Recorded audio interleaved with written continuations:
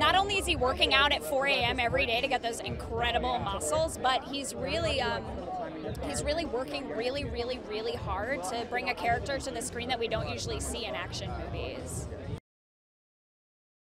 Iko is just someone who has a skill set that we don't see these days in a lot of action movies, so I'm so excited to see him do his stuff.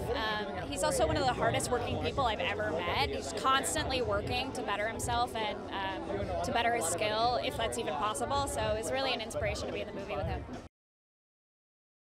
I'm really lucky, so I play a hacker for the CIA, and I'm really lucky I have a family full of hackers and coders, so when I heard I got the movie, I just sort of locked them all in a room for Thanksgiving and just quizzed them.